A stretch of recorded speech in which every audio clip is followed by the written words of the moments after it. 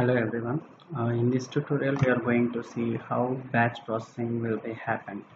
So let us say we have a requirement like we may have, for example, in this flow, I am taking the sample data of 10 records in the database. So what if we have a requirement over some lakhs of records?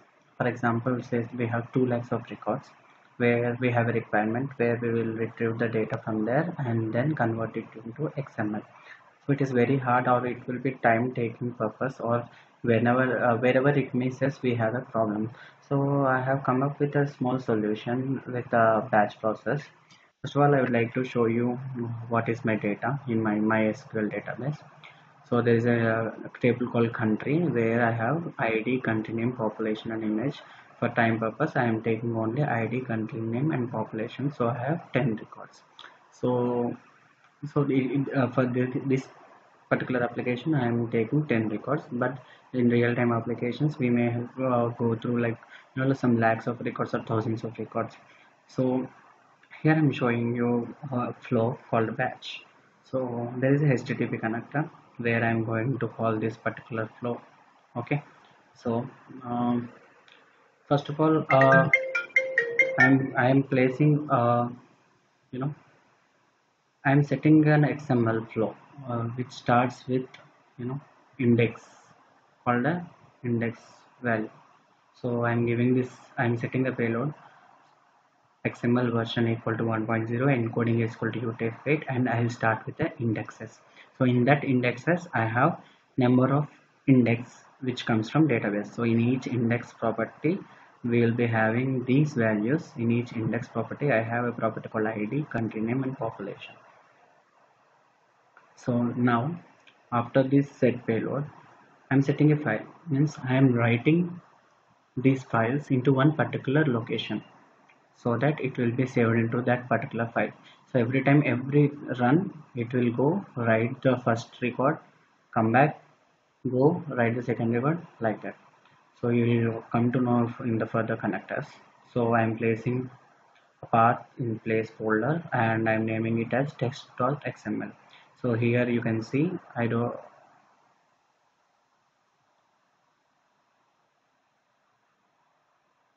I have a place folder here. Right now I don't have any test.xml file. It will create automatically. Make sure that your file is checked as output append. So if you keep it, generally by default it might be auto delete, because if one record is writing and come back again and write to file, it will auto delete and then it will add only one record. So ultimately after a whole completion of flow we will have only one record.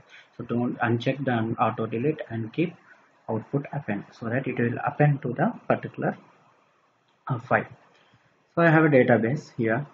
What particularly here I want to know is the count of the records. So I'm taking as select star from test.country, and then I'm setting a variable for the size of records. So generally payload.size gives the size of records, means total number of records. So that I will be using in my further expression tab. So here in expression I just want to make, now here the logic behind this our flow is I will be iterating it over the for each loop. So for example here I am taking payload rows equal to total number of payloads. So here the value might be 10. So here I am taking a temp var where the temp var value will be 10 by 5 2. Here I am making a logic that every for each loop will get two records, fetch the two records, write into the file. So again go fetch two records, write into the file. So that for each loop counts for, iterates over 5 times. It is all about your your necessary, how you will be, how your logic you are going to build. You can keep it as 10 and you can keep running this for each loop over one time every day. So what if you have some 1 lakh records? Then I'll keep here as 1 lakh records by 5. Instead of 5 I'll give thousands, means I wanted it to run like every for each loop it should read 1,000 records and write 1,000 records. So I am here initiating start counter as 1 and then end counter as 0. So in the for each loop Here I'm giving total row column counter and batch size equal to 1. Here I am after that I am giving an encounter plus 2.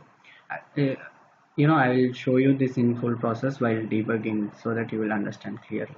So in the database I am taking select country name ID population from test.country limit start counter comma end counter. This is MySQL database, so the query will be like this. What if it is MS SQL server? Here it will be where a row between 1 and 2 or 1 to 10, something like that.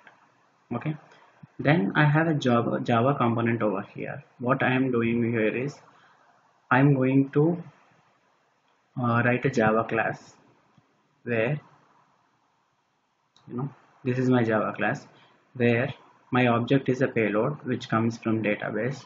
Then I am using a velocity transformer where I will be adding the payload over here. So I am creating a small template over here called text.xml. This text.xml has foreach, records in payload, index.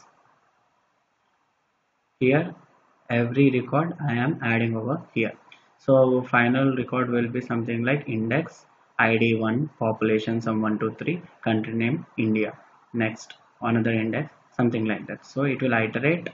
We are taking that payload and we are appending over here. This happens with my velocity transformer. Here I am using it. So if you want this code you can just mail me. I'll mail you the code how to append this. Okay, then if you go back to the flow, I am using another expression to change the start counter value for the next counter. So next it will be limit 2 to 4, start counter comma end counter. Next it will be 4 to 6, like that it will iterate over 5 times. Then in every iteration I am going to write the XML. Those two records will be written into XML. Then setting a payload because I need to close the indexes value which I have started over this payload at the starting. Okay, then end of file I'm going to end it, place it in the same test.xml. So now see, there is no test.xml. I'm just running the application. It's already in running state. So let me hit batch.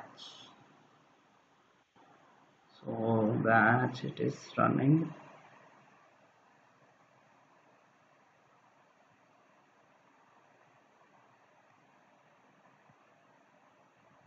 You can see here, it is written over 5 times. Every total 10 records. Every time it is writing 2 records. If you go here, it is done. And if you open your local file, we see test.xml. If you just open it, we got our desired output. See here, XML version. This is the indexes. This part, this first line we have used in the set payload. Then index. This part index thing is there in our template where we are using like a record.id, record.population, record.country name. So there are over 10 records. All 10 records are appended, and at last, if you see, it will be indexes. So very simple. If you feel like you need this code or something like that, you can just subscribe it and you can comment out if you have any queries on this. Okay, thank you so much.